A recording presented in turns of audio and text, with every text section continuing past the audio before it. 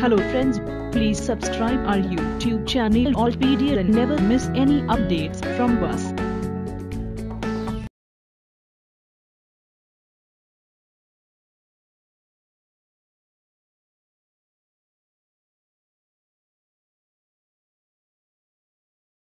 A mirror is an object that reflects light in such a way that, for incident light in some range of wavelengths, the reflected light preserves many or most of the detailed physical characteristics of the original light, called specular reflection. This is different from other light-reflecting objects that do not preserve much of the original wave signal other than color and diffuse reflected light, such as flat white paint. The shape of a mirror bears surface.